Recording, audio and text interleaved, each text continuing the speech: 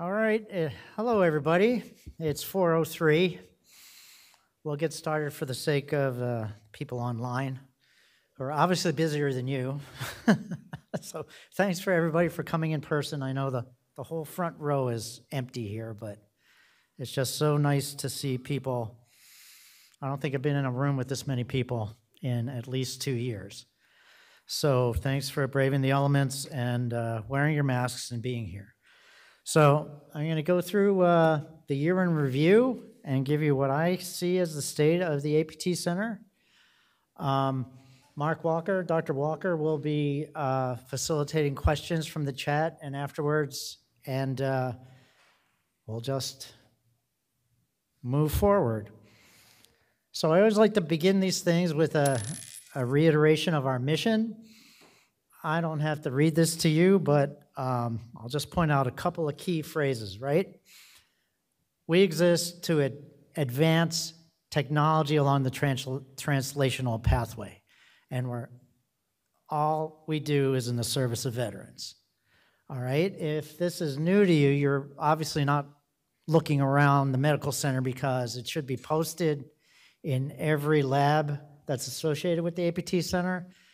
And if not, we'll give you one and tell me who your PI is, and he'll get a good spanking from me. So anyway, read this and reflect on it every day. Don't just walk by. It should be at the front of everybody's minds. All right. So what does the center do? Who are we, and what do we do? I want to point out our partners on the lower left here. My laser pointer doesn't quite work, so we'll have to play semaphore.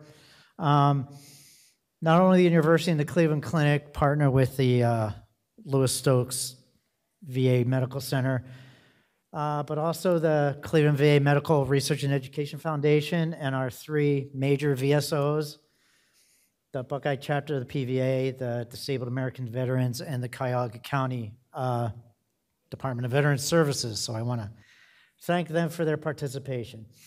Our research cores are prosthetics and orthotics, neural interfacing, health monitoring and maintenance, and activity-based neurorehabilitation. So almost all the work we do falls under one of these broad umbrellas, or maybe I should call them actively managed portfolios.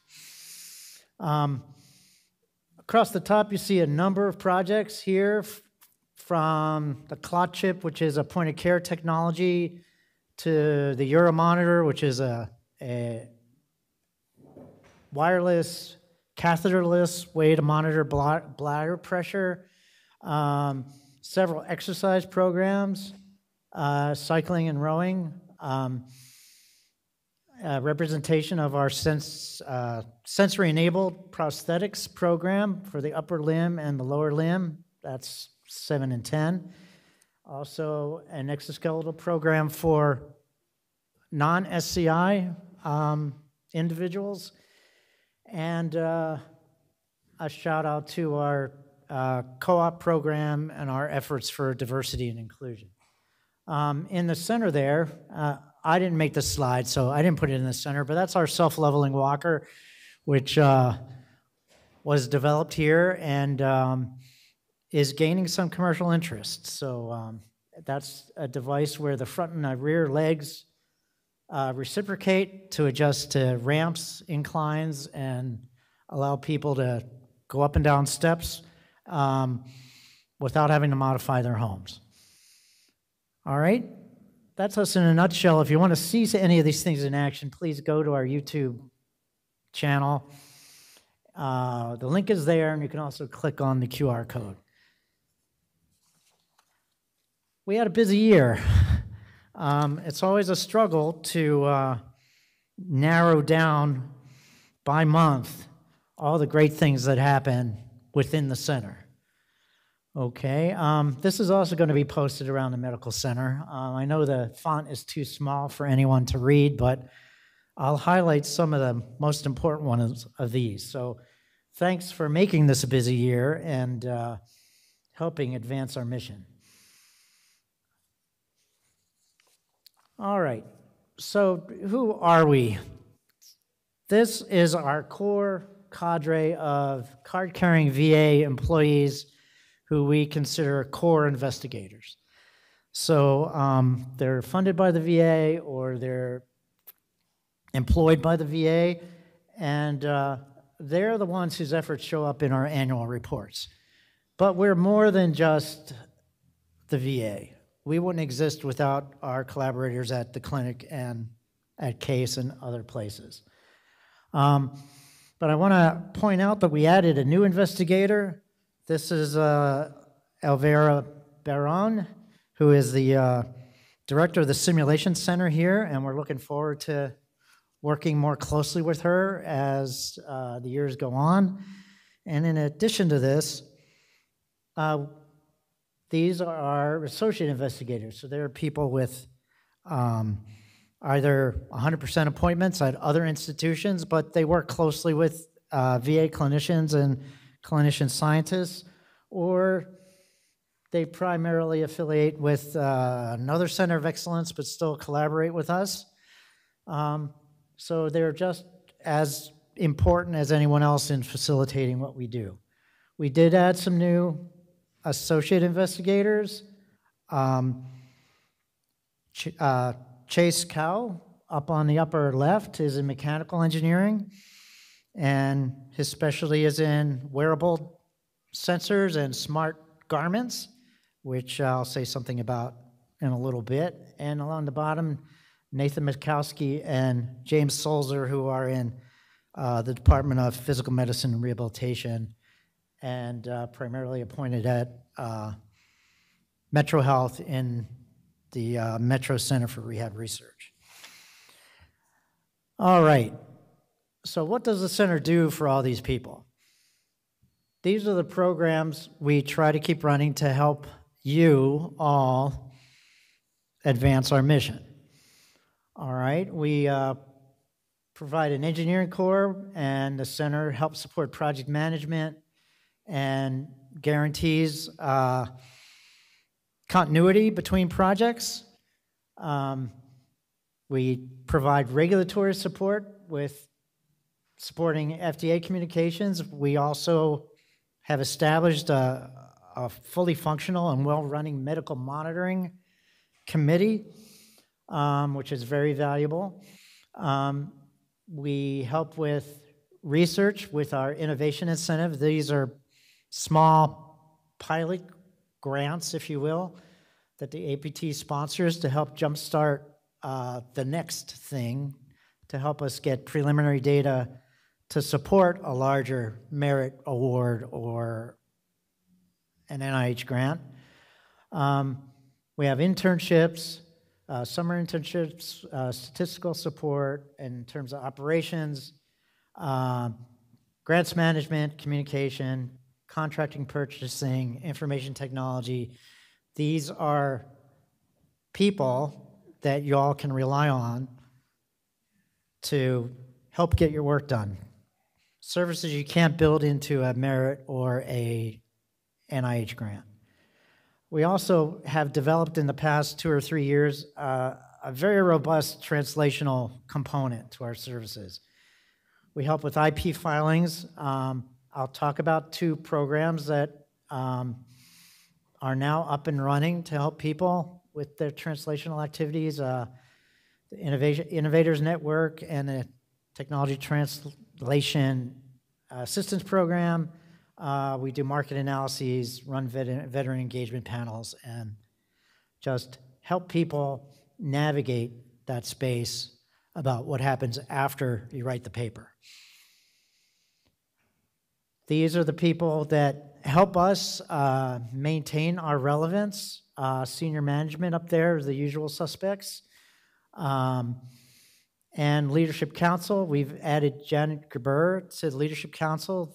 These people in Leadership Council are the eyes and ears of the people in the field, all right? They help senior management implement new directions that we set. First of all, identify new directions we need to go, then help us implement directives that come down from central office or implement new programs that we want to initiate. Behind the scenes, the operations team, V makes everything work with his team. Frank Zicko is paid by the medical center and detailed to the APT to help facilitate getting APT developments into the INET program. And I'll have a few words to say about INET. Will Rasper has been around for a couple of years now, and he shares the people in the middle are kind of the bridge between the operations and kind of the hardcore research engineering team. All right, so any investigator in the APT Center can get access to these people and can get their projects on the schedule of the engineering team. We have a method to do that. There's an online technical request form, and these guys will juggle priorities and see what they can do to help any of us. We've added, Emily Johnson has recently made a transition. I don't know if it's a transition, but it's an addition to her duties as a regulatory specialist. And she's taking over some of the communication roles, particularly our social media and email marketing kind of outreach efforts. And Matt Schoen is doing purchasing and just about anything else that V asks him to do. Okay, I'll go into the boring stuff first.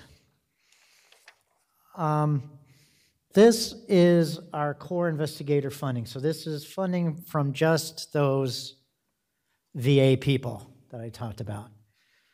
And you can see it's very balanced, almost equal VA, DOD, and NIH funding, but I want to draw your attention to the piece of the pie that's about 9% from foundations and state sources.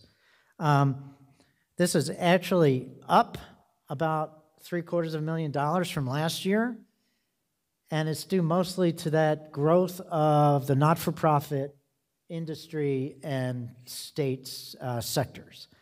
The DOD and VA were actually down about 10% from last year, but the NIH was up by about 20%, and this industry, state, not-for-profit was up, it almost doubled over last year.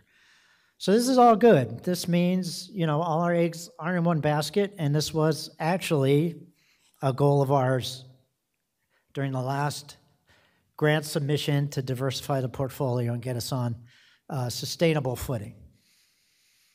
If we look at that over the years, we can see we're just about at our peak at $18 million in FY22. Actually, that is our peak. But the main thing I want to point out is that amounts to about $1 million per core PI, or about a 14-to-1 return on investment from core centers dollars. So the VA is giving us money. We invest it in those programs I talked about, and our investigators are paying us back at about a 14-to-1 ratio. I defy anybody's 401k to make that return on investment these days.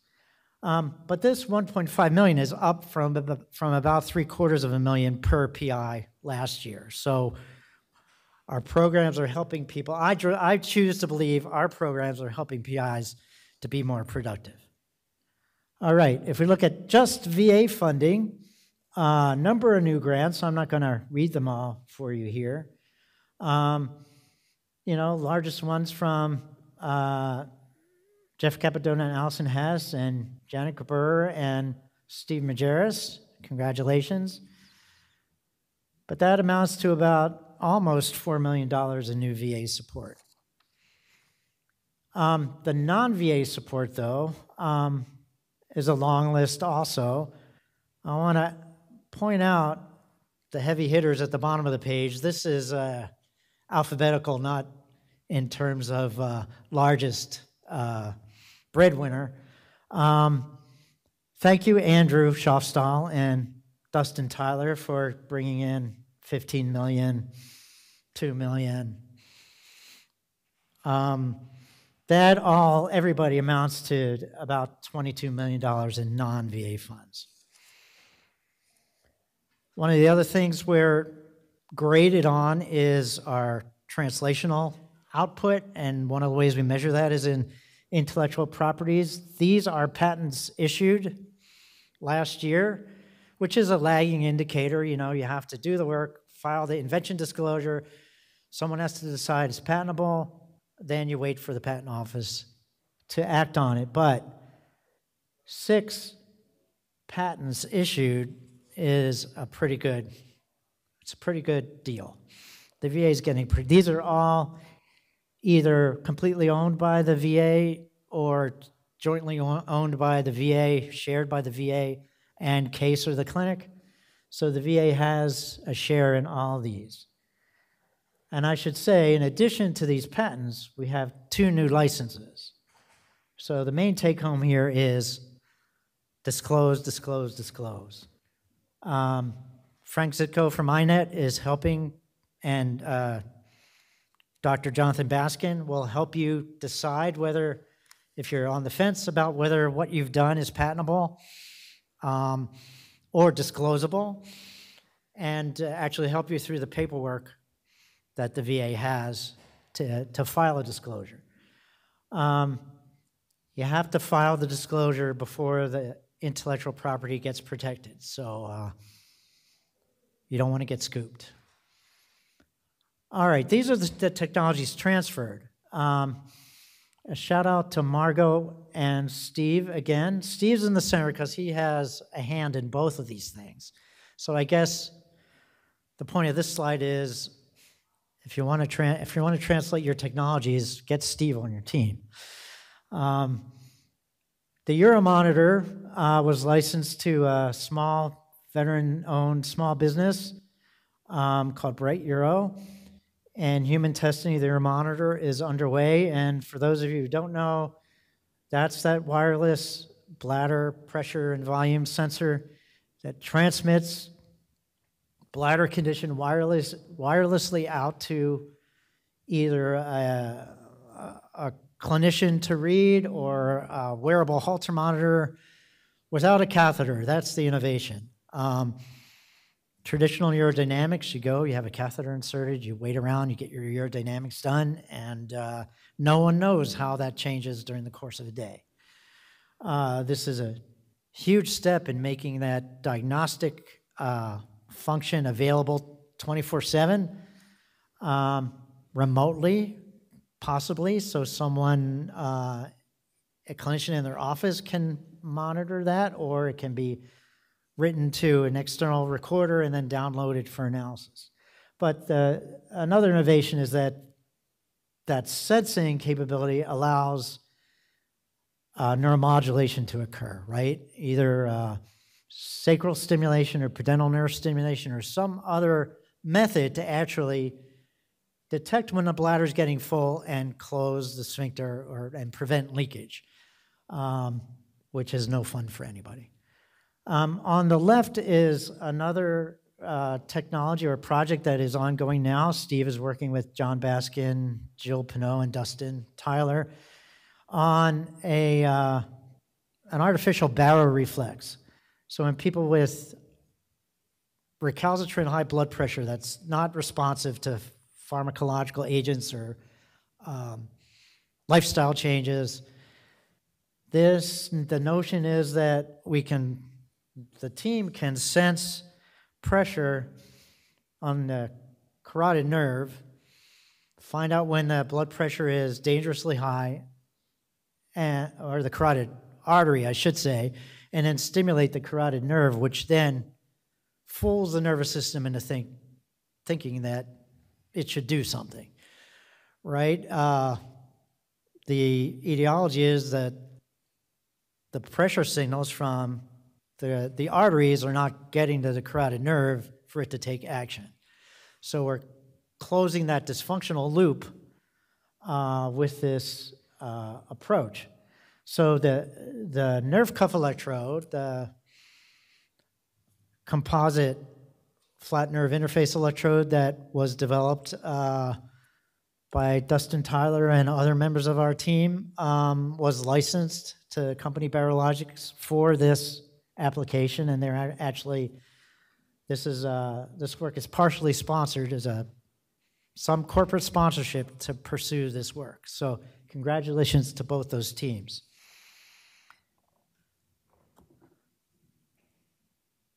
So how are we doing so far? Been a pretty good year so far, right? Okay, but we're just getting started. Oh, Paul got a head start on this. I wanted people to match the investigators on the left with the awards that they won this year on the right. Guess who won the Top 10 Clinical Research Achievement Award? Anybody? That would be Paul Marasco. Who do you think won the Physician's Clinical Excellence Award from the PVA? Our Dr. Hensel. And her partner in a lot of research, Kath Bogie, was named editor-in-chief. I don't know if that's an award or a burden, but congratulations in order. Anyway, they're looking for reviewers and submissions. So any of you people want to get experience reviewing for a journal or looking for another outlet, another venue for your work, talk to editor-in-chief Bogie. Dustin was named as a fellow to the National Academy of Inventors. That's a big deal. But Margot, this has actually just happened in February, Margot and Pedro Masseni were named as senior members to that organization too. Margot also won the Excellence Award for the Society for Women in Urology. So she gets double kudos. Janet also became the treasurer of the Microscopy Society of America, and Steve won the Best Paper Award in the IEEE Censors meeting. Finally, the APT Center itself was named Co-op Employer of the Year from Youngstown State. I wanted to finish this slide by congratulating 3 other PIs on being named the inaugural class of innovators at CASE's Innovation Week. That's just a local thing. But Aiden Friedrich, a student with our team in the Motion Study Lab at the APT Center, won the 2-minute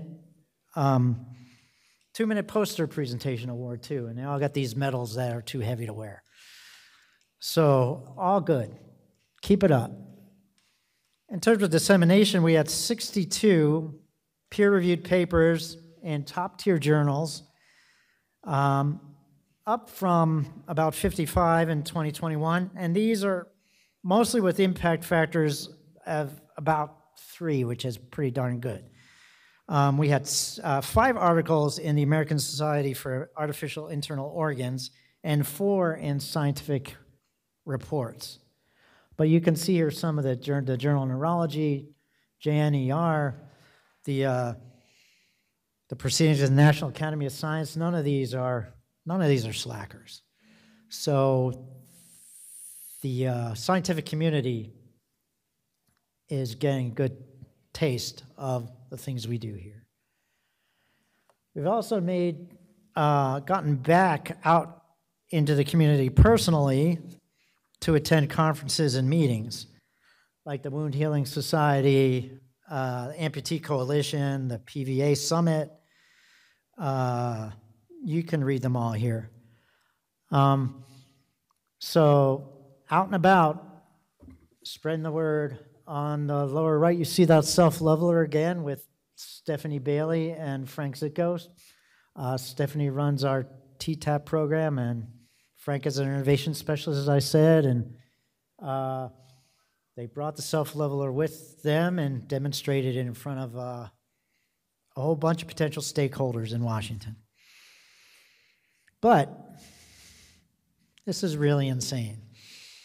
Dustin got the call, I think the day before, to represent his work on sensorized prostheses funded by DARPA at the launch of ARPA-H. If you don't know, ARPA-H is the health-related counterpart to DARPA. So instead of a defense advanced projects program, it's a health-related advanced projects program. And he got to meet President Biden. But that's not all.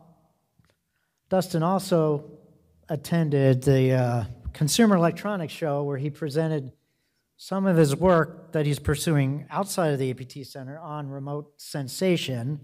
And just take a listen to this. Okay, this is insane. I'm able to move my hand in Los Angeles.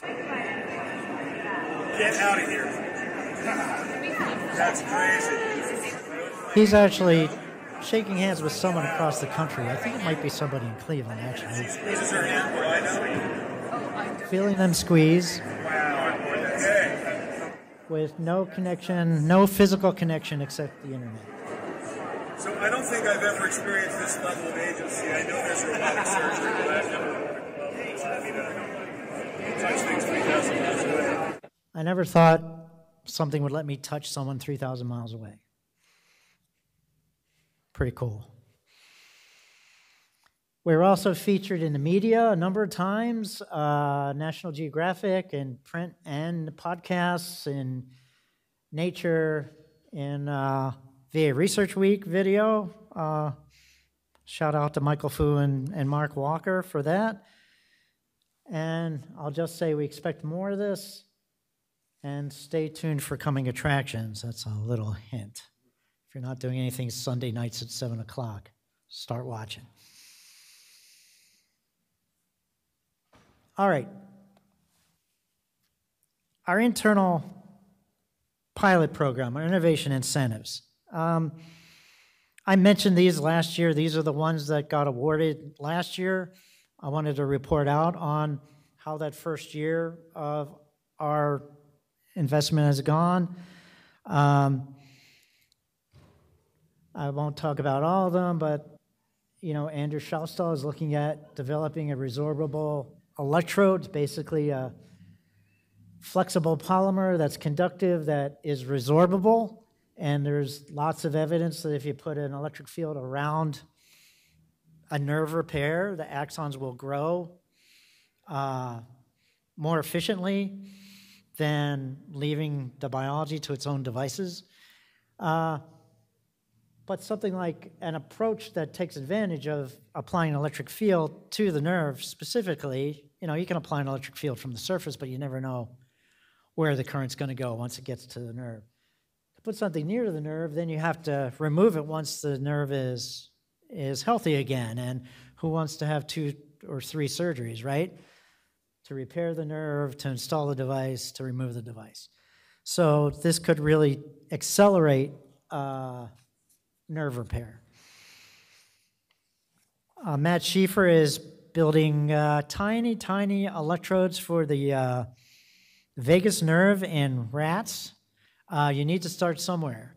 There aren't any electrodes that allow access to the anterior and the posterior vagus nerve without a whole lot of traumatic dissection. So this thing, tripolar thing, wraps around the nerve, gets both anterior and posterior nerves, and the main application of this is that Matt is pursuing for this new neural interface is obesity.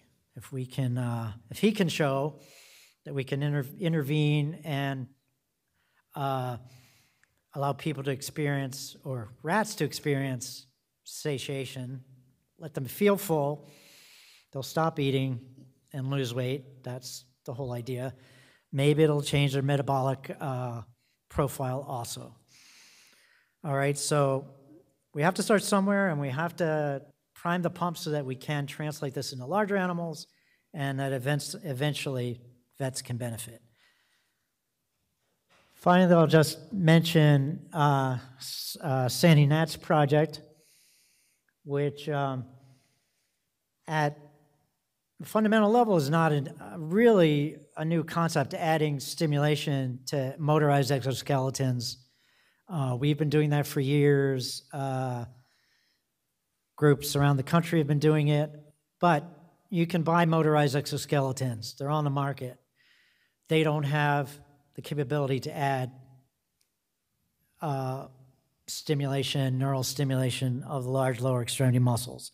And so these things generally just carry people around. People get the health benefits of having stronger upper extremities and trunks and being upright, but you could probably do that in a standing frame or go to the gym. Getting those large lower extremity muscles pumping blood and contracting is really the key to cardiovascular workout in these people. So why not add a surface stimulation system to an existing motorized exoskeleton so that the muscles contract when the motor is driving the motion, and the muscle would be experiencing a concentric contraction anyway. So the contractions are not driving the motion, the contractions are working along with the motion to have the muscle contract in an appropriate manner. So a little bit of money to repurpose some of our devices by that crack engineering team, wireless external inertial sensing units to get at joint angle and surface stimulation. And I should say, this means we don't have to hack in to every device that comes on the market, right? Until recently, there were 3 devices on the market. Now there are 2. There are likely to be more. If we do that, everybody's device is different. Every control system is different. This is device agnostic. You could buy any exoskeleton, add this to it, and off you go. You also don't invalidate the warranty of the manufacturer. Or you don't have to buy another exoskeleton that already has the hooks in it to deliver electrical stimulation. So ultimately, you could wind up saving the VA money because there is an installed base of people in the VA with motorized exoskeletons. Finally, this is Mike Miller's project. The problem is that as we insert stimulating electrodes into the spinal nerves at the lumbar level to control the trunk, stiffen the trunk in our seated or standing implant recipients, the results are somewhat inconsistent. Surgeons are still taking plain fluoroscopic images, trying to visualize a Scotty dog, which probably doesn't mean much to anybody if you're not used to reading x-rays, and put the location just at the sweet spot to get a good strong contraction of the muscles that extend your trunk. We analyzed that. We took CT scans of a number of subjects with these electrodes. You can visualize the electrodes on the right there, and we can separate out the good from the bad electrodes. And they kind of clump into a go, no-go region. But that still doesn't help the surgeon prepare to implant these electrodes. And what we really want to do is increase the consistency of the output and also make the approach trainable. It was, see one, do one, teach one. But if there was a standardized protocol and approach, that whole process would be accelerated. So in hollow anatomy, which is the 3D anatomical augmentative reality system that's being used at the Case School of Medicine, we can replicate where the insertion of those electrodes have to go. And the real advantage of this over a plain film or a fluoroscope is that you can visualize the nerves as well as the bony anatomy. You can move the model around in space. You can let it align with the fluoroscopic images so you can see what you're going to get before you get into the OR. And maybe in the future, we can make it interactive so that a surgeon can actually insert a probe and see where the tip is instead of it being a static slide. Okay, so in addition to the hands-on and the statistical modeling, this is really the next step, a 21st century approach to solving this problem. We've had lots of good interactions with the Innovators Network. The Innovators Network is another program in the VA. Their task is to instill and foster a culture of innovation. Let everyone from line staff to clerks in the canteen know what innovation is and work up their ideas to help improve the experience of veterans in the medical center and their families and make care more effective. They offer some funding that's broken down into SPARK, which is early stage ideation, SEED, which is a little bit more money, and that's proof of concept, maybe the first prototype in the lab that grows out of a SPARK, and finally a SPREAD, which is taking that idea and distributing it to other VAs. I'm going to talk about the two spreads that happened last year. One was led by Lisa Lombardo that took our rowing exercise program and transferred it or implemented it at the Minneapolis VA, and Mark Walker's pilot study on portable vestibular eye tracking, which went to the Pittsburgh VA. So during the course of last year, the team improved the seating support and positioning, made a tablet-based interface, wireless interface with an instrumented rowing machine that you see being used there on the upper right, and a digital coach. So working with the engineering team and Rachel Mann in particular, so that it was easier for clinicians to tune individual users on this rower up. So that made its way there, and we're going to be looking to continue this program, maybe expand it to other VAs, and I should say these are implementation projects, not research, and what we really want to do is see, maybe this will be the start of a merit review that will look at the efficacy of rowing exercise on physiologic measures of health in disabled veterans. All right, it's the first step. Mark and his team built additional prototypes that were hardened enough to put in other people's hands. Those are the people that are at the Pittsburgh VA. This tracks eye movement in ambulatory people. So if you have a vestibular disorder or your eye movement, you can't focus, it's really important to know what's triggering that, how bad it is, so you can titrate the therapies, and eventually this will let people, right now it's recording to the headset itself. You can see out through the headset while it's recording your eye movement. All pretty cool stuff. It's recording what the person's seeing and how their eyes are moving locally. That then can be downloaded, but maybe eventually this can be done continuously and wirelessly to a clinician. All right, the other translational program I mentioned early on is the Cleveland Technology Transfer Assistance Program, or as they're rebranding themselves, VEHICLE, which stands for Veteran VA Engineering Health Innovations in Cleveland. We stood that up in 2021. It was successfully launched in 2022. We're one of 3 tech transfer assistance sites in the whole country.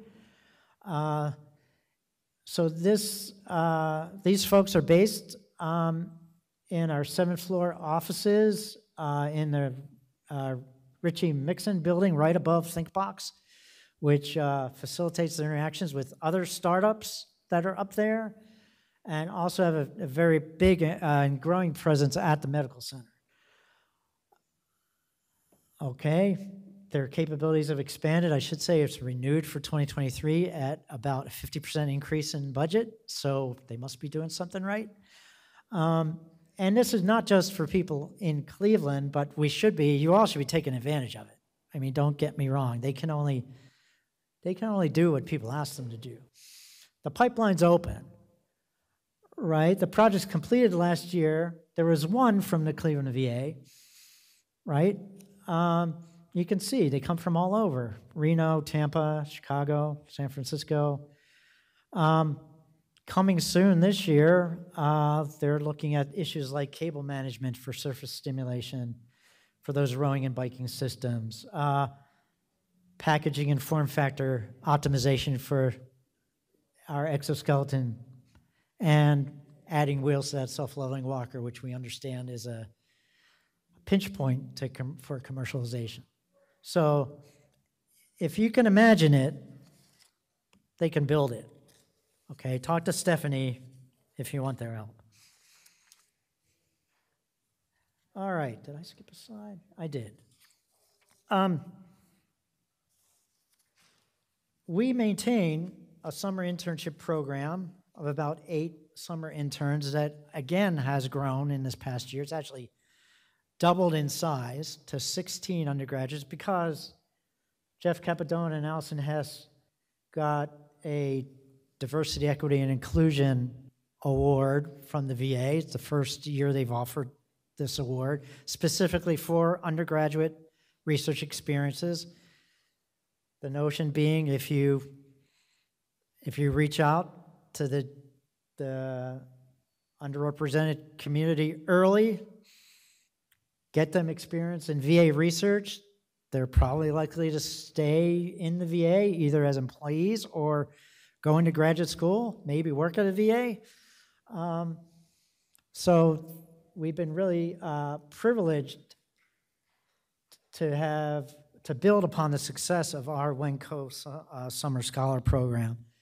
50% of the people in that program last year were women. 38% were from underprivileged or underrepresented backgrounds. Allison and Jeff are recruiting actively from HBCUs and urban colleges, and they're connecting with veteran student associations to try to scooch up. About 12.5% of those undergrads were vets too. We asked them what they thought of their summer experiences, and this is what they had to say. You know, I like working on prosthetics. The VA plays a large, they're doing groundbreaking or ground shaking research in that area, and being associated with the VA is valuable for me. I admire what the VA has done. I could see myself working there in the future. Nothing wrong with that. Unprompted and unscripted, I should say. Earlier this year, we also had our first student through that undergraduate summer scholarship program get admitted into the doctoral program at Case. And the APT Center is funding first-year costs of that for underrepresented minorities. Hopefully, you know, just like the VA expanded that undergraduate program, our goal is to let them take the next step. And that serves 2 purposes. It increases their representation in the BME department at Case, and it also provides a pathway, so we're not losing these students to Ohio State and other places. So, and after that first year, we have 2 training grants that they can move on to that also are reserving spots for underrepresented people. So Molly, Molly, if you're tuned in, I'm not even going to pretend to pronounce your last name, but he is going to be a first-year graduate student in biomedical engineering and the first ever APT Center graduate fellow. All right, so that's where we've been. I promised you a peek at the future, all right? Our current performance period for the center ends almost 2 years from now, a little less than 2 years from now. So we're good through the end of 2024. And like I said, in the last renewal period, we said we would diversify our portfolio and implement programs that would maximize our clinical impact to veterans, our ability to get the word out, disseminate information, allow us to leverage the VA dollars for non-VA and other VA funding, all those things, build capacity, foster collaborations, and enhance translational potential of our work. I think in just last year, I hope I've convinced you we're well on the road to accomplishing all those things if we haven't already. The question is, what happens after 2024? Well, we submitted our renewal in January, a full 2 years ahead of schedule. And we're looking for, we already have a site visit scheduled, so that can only be good news. Site visit was scheduled before the proposal went in, so I'm taking that as a good sign if you can hear me there in central office.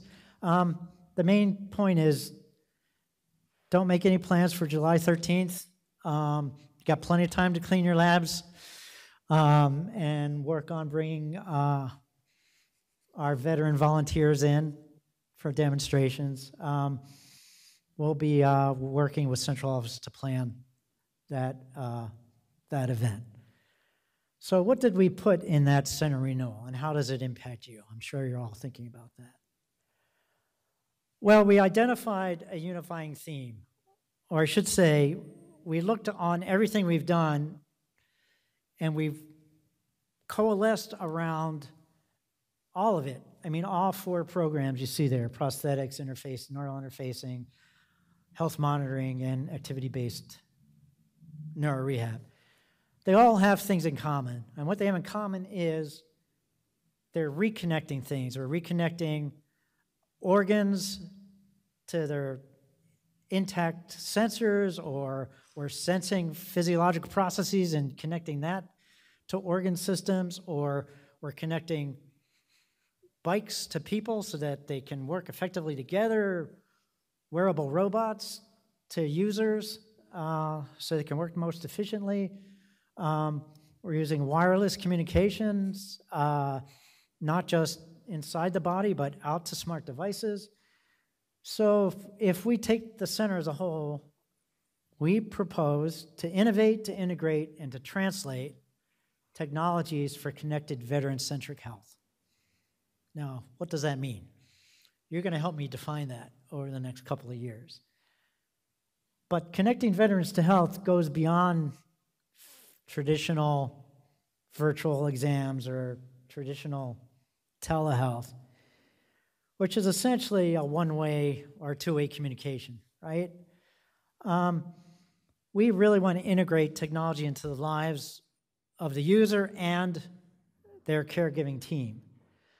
So this requires what Margot told us was not bidirectional communication, but omnidirectional communication. Closing the loops between users, technology, biological systems and physiological processes, and clinical specialists, right? So that people don't have to drive 500 miles to a VA to see someone in person. All right, so that means virtually, just to reiterate, virtually all current APT Center projects are either feet first or have dove into this head first or are working around the edges, all doing important work. Closing the loops between users and their devices, as you can see here. Our Army veteran is communicating her uromonitor is communicating to her smartphone, which is going to tell her, hey, your bladder's getting full, you might want to find a restroom somewhere. It's also communicating to her pudendal or her sacral nerve saying, hey, you better close that sphincter. But we want to get to the point where it's also communicating to her clinician wherever they are and saying, maybe she's not full. Maybe the sensor needs to be recalibrated. Maybe their medications need to be adjusted. And then they can notify the user on their cell phone and say, hey, I want to change your prescription, or give me a call. I think I might want to change your prescription. That's one of the flagship projects I highlighted earlier. The other one was the carotid nerve stimulator, which also has this omnidirectional feature, right? It should be able to sense when a person's activity level means their blood pressure needs to go up, right? And then their clinician or the user when it might not come down as quickly as it needs to be. And of course, our sensorized prosthetics work is, a prime example of this too, where we're picking up myoelectric signals from muscles in the residual limb or elsewhere, using them to control the motor, connecting the user to the device. The device is sensing closure or pressure. That sensation's getting fed into the nervous system, right? And then maybe we can monitor this from 3,000 miles away. So that's the Holy Grail. So that's our grand challenge, is to begin to close all these loops simultaneously and efficiently exchange information on all levels to promote independence and uninterrupted function in the home and the community. Okay? Instead of coming in every 3 months to have your meds adjusted, maybe we can skip one of those. And I remember having this conversation with Dr. Walker years ago. If I knew how my Parkinson's patients were doing, they wouldn't have to come in. I could change their meds from their home. Turns out there's a device on the market now that does that. So sorry we didn't disclose that earlier, Mark. Bad on me. All right. We can do this, okay? This sounds like science fiction, but we can do this because we already are, right? I mentioned these 3 projects. But in addition, Katzberg is pursuing electrotherapy for wound healing that monitors the milieu of the wound bed and changes its stimulation parameters, and also can eventually communicate that to a clinician so that they could also scooch up the current level. I think what gelled this in my mind is the experience we had with COVID. I remember presenting at a workshop, a webinar that I think the Seattle VA, the Climb Center, and Glenn Clutie put together in November of 2020. And the centers were supposed to tell each other what we were doing to cope with COVID and help keep our disabled veterans on track in research. And one thing we did was we got approval to send wireless power meters home with our bikers, right? We got approval that those things are commercially available, writes to the cloud. We can reach from the cloud. We can monitor their exercise, increase their resistance, their prescription remotely, right? Turns out those COVID exceptions are now gone. We have to reapply for them. But that, why can't we always do that? Why can't we get these not only out of the lab, but out of the lab with access to us or to clinicians 24/7, right?